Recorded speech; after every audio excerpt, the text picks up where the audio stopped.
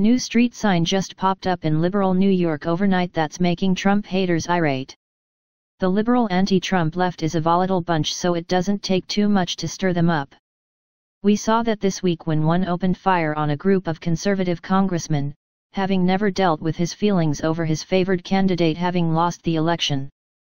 Now, droves of drivers in New York are feeling triggered by something as simple as a road sign that appeared overnight, for what it said. New York is one of the most liberal states in the nation, which is why Hillary Clinton is so comfortable there that she's made it her home. Citizens there love to show support for their favorite female candidate, and part of that is having a deep-seated hate for her opposition, who happens to be our president. So when a sign popped up that was a sure slap in the face to Hillary, a number of anti-Trump drivers got a big case of road rage. People heading to or passing by Crooked Hill in New York State were derailed from their path when the sign suddenly changed overnight. Some people still aren't tired of thinking about Crooked Hillary, the American Mirror reports. The moniker used by Donald Trump during the campaign, and Maxine Waters asserts was cooked up by Vladimir Putin himself, appeared on a New York road sign after a vandal defaced an exit sign to Crooked Hill Road. The sign is reportedly located Sagtikos Parkway on Long Island and had been altered sometime overnight to send the clever message, the Syracuse Post-Standard reported. The creative change was not approved by the State Department of Transportation, who has no part in adding the well-placed A and Y to say Crooked Hillary. The sign was practically asking for the alteration with such a perfect setup as Crooked Hill is.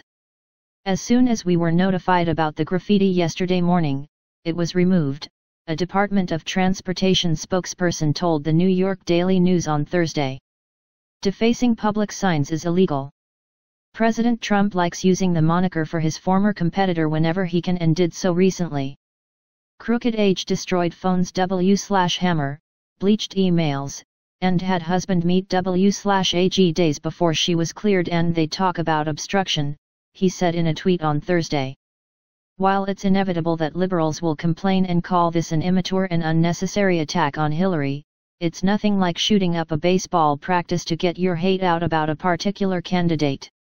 It would be preferable that the left would take more passive approaches like this one rather instead of physically aggressive ones. We dodged a bullet by not electing Hillary for president, but if that awful option became a reality, the violent reactions we're seeing from liberals right now would not be seen from conservatives. We proved that by dealing 2 terms of Barack Obama. While Islamic terrorists declare jihad on anyone with a religion other than theirs, Obama's legacy is a new breed of terrorists who now are openly trying to kill people with an opposing political view. If there's anything the last few days have taught us, it's that we're at war within our own country.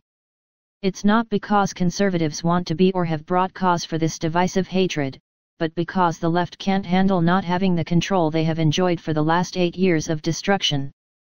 President Trump has been the biggest threat to all liberals hold dear. That's not good for our country. Since leftist psychopaths can't easily get to the commander-in-chief, they will take out any conservative they can who either represents the Republican Party or citizens who proudly support our president.